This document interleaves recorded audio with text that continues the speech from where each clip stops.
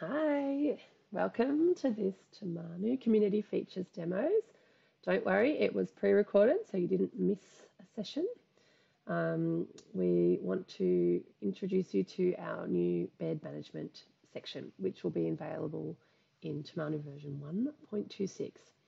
So we look forward to everybody upgrading to 1.26 and checking in with your project manager on how to use this specific for your facility. So I'm going to talk through three things today. The first thing is this summary panel up here, which is our quick snapshot of information. The second thing is the patient table down here, and the third thing is the use of the handover notes. So jumping in, section 1.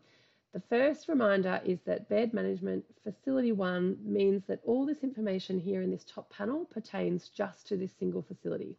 So if you want to check what information you're looking at, 45 total current patients, that relates to the whole of the facility. Now later we'll talk through some filters that we can apply to the patient table. That doesn't change anything that you see up here in the summary table. So the summary table always remains data relating to the whole facility. So our first indicator is the total current patients, and this is the total number of active inpatient, emergency and outpatient encounters across the facility. So if somebody comes into this section where you select admit or check-in, whether they're a hospital admission, a triage encounter or a clinic encounter, that number all contributes towards this 45 total current patients. Our next indicator is current inpatient admissions, and this is just those with an active hospital admission. So it doesn't include anyone who's in ED or triage, and it doesn't include anyone who's got an active clinic encounter. So this is just looking at active inpatient hospital admissions. The next indicator is our average length of stay, and this is looking at a time period of the last 30 days at all times.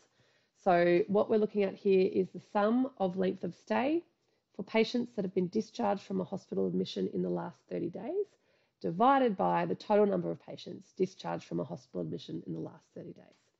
And that gives us the average length of stay. So the amount of time that people are spending divided by the amount of people that have been discharged. So we are looking here at the length of stay, which is the date of discharge minus the date of admission. So a quick note here to make sure that if you want to see these numbers reflected correctly in the bed management panel, you need to make sure that you're adding people, admitting people and discharging people at the time that they are admitted and discharged. And if you do it after the fact, make sure that you backdate the time so that we are getting an accurate time of when a bed is actually taken up and when it is freed. Moving on, 85.7% is our current occupancy at the moment. So again, for facility 1, we're at 85.7% current occupancy. And the calculation there is the total number of inpatients in a location that has a max occupancy of 1 divided by the total number of locations with a max occupancy of 1.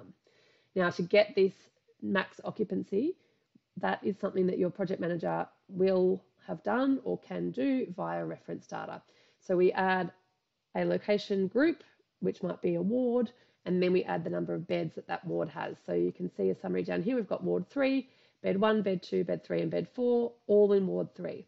Now, because they are individual hospital beds, the assumption, unless we are told otherwise, is that a single bed can fit one person. Now, if there is a waiting room, that will not have a max occupancy because obviously we don't know how many people are in the waiting room, and we're fine with there being more than a certain number of people in the waiting room.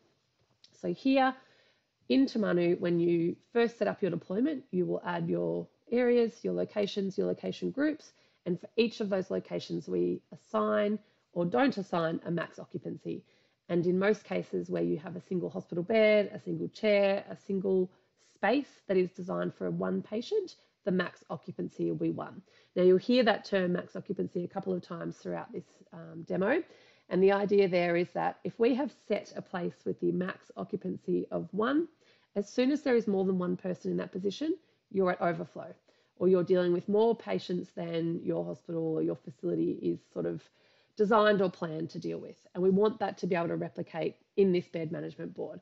So that is an important note here, that if we're looking at 85.7%, to keep in mind that it is possible for us to end up at over 100%.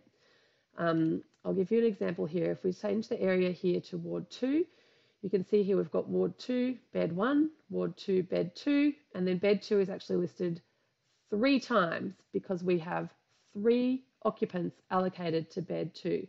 Now, it might be that there is 1 physical hospital bed in Bed 2, and then you've had to put a mattress on the left of it and a wheelchair to the right of it in order to fit Caroline, Floyd, and Jack, because we have overflow and they are very sick and they need to still be seen. So we had to make a space for them.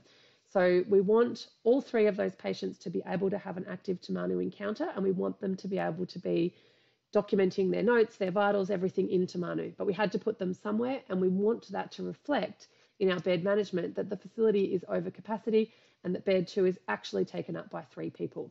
So just keep in mind that if this number goes over 100%, that is intended, and that is to show that you've been very busy and that you've got now greater than 100% capacity and you're in overflow.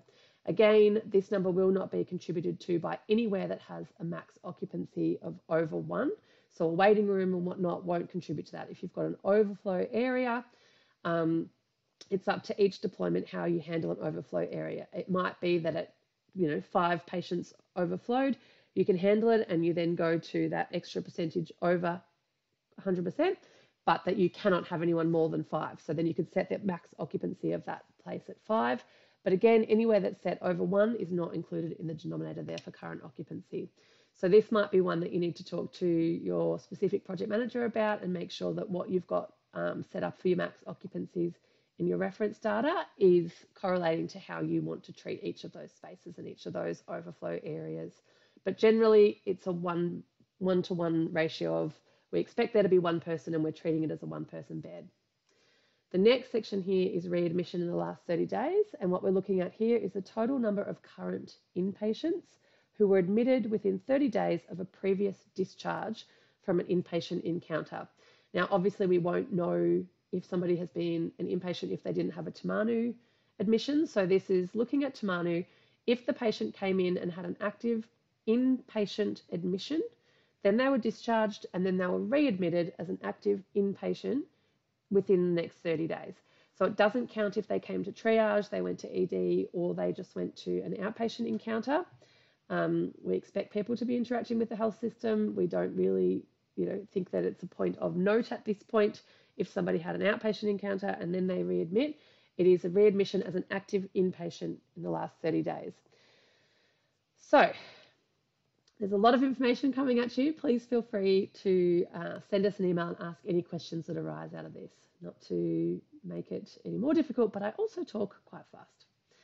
We next move on to our final panel in our summary section, which talks to the number of locations available, reserved and occupied. And this is basically pulling this status information up into the summary panel. So here we're looking at the number of locations, again, with the max occupancy of 1 that have a status of available. Down here, we've got 11 occupied locations, and this is the number of current locations with a max occupancy of 1 that have a status of occupied. Now, in between those two, we've got the number of locations reserved, and that is the number of locations with a max occupancy of 1, again, where the status is reserved. And that will be in a situation where somebody has planned a patient move to that bed, but they haven't yet finalised it. So you can reserve a location by saying, we plan to move Caroline up from Bed 2 into Bed 1, and that will switch that this is now going to show, I can do that now for you, that will then show a location of 1. What ward was she in again? Ward 2, Bed 2. So we'll go move patient. Ward 2, we'll move her to Bed 1. Tells us that it's available. We're just in planning. Confirm. Go back to our patient list, back to bed management. It's now updated and we see that 1 location is reserved. And we can see here that it's reserved. Now, again, this information is relating to the whole of Facility 1. We move down now to the patient table, and here we can filter by area. So area is generally what we call, you can determine however you'd like to use area in your deployment, but in a larger hospital setting, it would usually be a ward. So you can see here that we can filter by individual ward. We can also filter by the status. So if you wanted to see how many beds are available in Ward 1, you'd filter by available, but we only have 2 beds available in Ward 1. We can move that away if we want to see what's going on across the whole ward. And now we can see all 4 beds in Ward 1. Here we've got the heading in the grey bar. Anything that has this little V next to it means that you can sort it by that. So you can sort by status occupied or available. So I can sort this by location, and then I press it again, it'll revert to 1 to 4, 4 to 1. So you can use whatever's useful to you here. So here we're looking at area, location, average length of stay for the last 30 days. Now here the average length of stay in the patient table is looking at the sum of the length of stay for patients discharged from that location. So here we're looking at Ward 1, Bed 1 in the last 30 days divided by the total number of patients discharged from a location in the last 30 days. So we might find a ward with a number in it. Here we can see here that for Ward 2, Bed 1, the average length of stay has been 6 days. So you can see here that we've gone sum of the length of stay for patients discharged from a location in the last 30 days divided by the total number of patients discharged from a location in the last 30 days. This is probably going to make a lot more sense to everybody once you're using it for your own areas, and you can check what your understanding of length of stay is for how your patients use your beds and how you use your bed management with move patient and whatnot features. But we are here in this one looking at just an individual bed. So all the things in this row just refer to Ward 2, Bed 1, whereas up here we're looking at the whole facility. The occupancy here is looking at the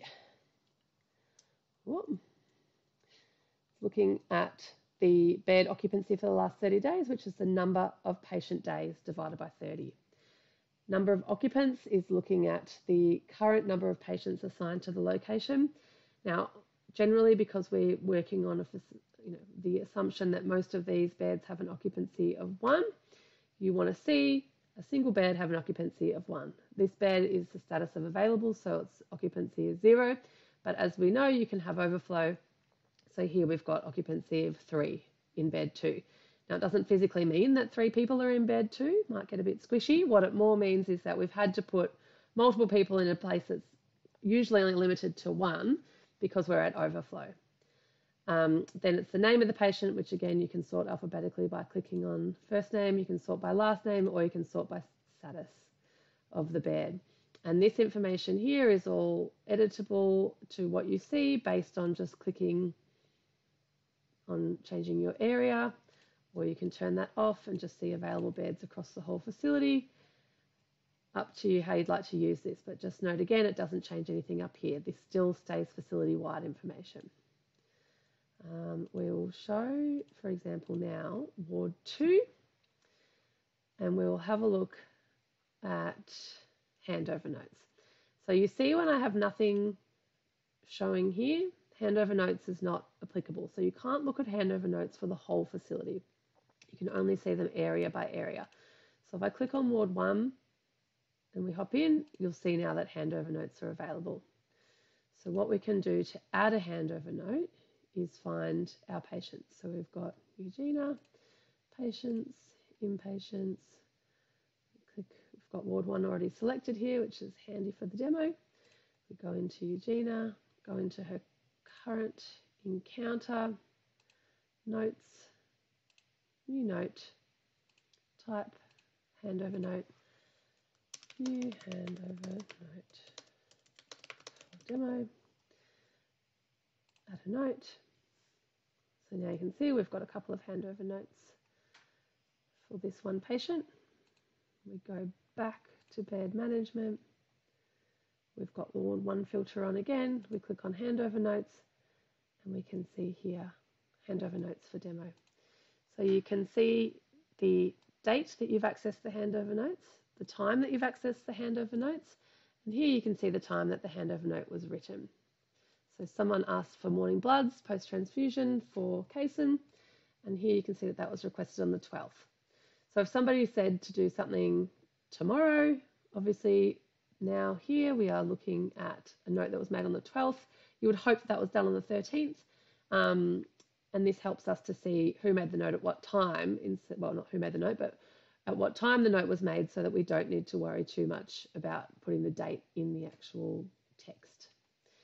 This is the Ministry of Health letterhead, which is all configurable in Tamanu, and of course you can print that if need be. Now it's probably up to each facility to work out who is going to use handover notes, if it's a process that's for the nurses, if it's a process for the doctors, if it's both, who's going to use it and how. And the idea of it is that it's sort of broad and configurable and anyone can use it in any way that suits your deployment. But the important thing would be to have that conversation and make sure that everyone's using it the same way. Like with most things with Tamanu, anything is possible, but it just needs to be done by everybody to make sure that people know where to check for information and whatnot, nothing gets missed. I think that's all for today. As always, with our listing here, I'll just do a quick reminder that if you scroll down here and it says rows per page 10, 1 to 10 of 57, you obviously can only see the top 10 here. So if you were to export that there, you would only get the top 10. So you need to change the export to be, or the list to be about 50. And then you still also know that you need to scroll over that one last page to get everybody because you've got 57. So don't forget that you can see that limited view there, but there is often more information available. As always, any questions, please let us know.